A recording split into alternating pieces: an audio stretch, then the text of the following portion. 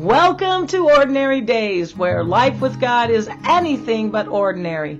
I'm Denise Larson Cooper. 10 years ago, I became a vegetarian. In the early days, the smell and sight of meat did not bother me.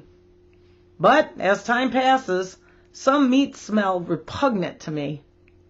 At this point, there's no possible way I would eat meat. Even the thought of a hamburger or chicken strips makes me feel a bit nauseated.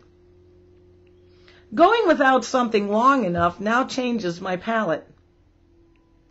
Meat used to be enjoyable, but now fruits and vegetables are desirable to me. We can change what is enticing us. Sin and all its delicacies were enticing to us before Christ entered our lives. We feasted on delectable disobedience until we realized that in Christ, as it says in Psalm 63:5, my soul will be satisfied as with the richest of foods. As our life in Christ continues, our taste for the things of this world should be less desirable. Instead, we should be eager to enjoy the things that Christ offers. We need to push our chair away from the table of sin and pull up a seat next to our Savior in the banquet hall of the heavenly kingdom. Listen to Isaiah 25:6.